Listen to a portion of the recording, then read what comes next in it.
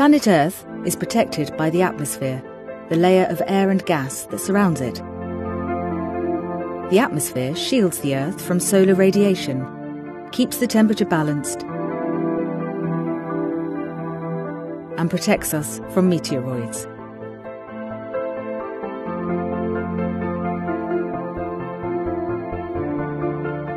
On the Moon's south pole, you can see almost perpetual sunlight on the horizon. This is the site of our lunar base. Conditions on the Moon are very different from those on Earth. Because the Moon has no atmosphere, there is no protection from solar radiation. There are extreme temperature fluctuations, and there is no protection from gamma radiation, and no protection from meteoroids.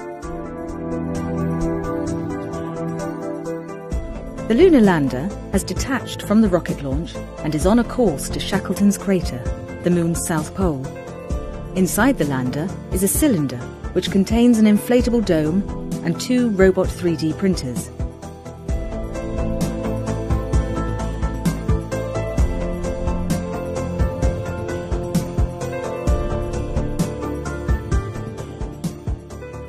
After the cylinder containing the habitation capsule has been unloaded, a dome is inflated from one end.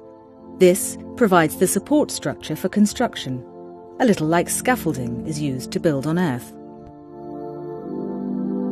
The lunar habitation is built by a robot-operated 3D printer. At one end, it has a scoop to collect the regolith.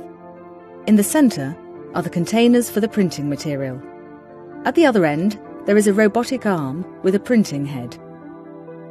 The robot collects regolith from the Moon's surface. Layers of this moon dust are built up over the dome to create the protective shell. This process takes about 3 Earth months. The shell is made up of a hollow, closed cellular structure. Under a microscope, it would look very similar to the close-up of a bird's bone. Like a bone, it is light and incredibly strong at the same time.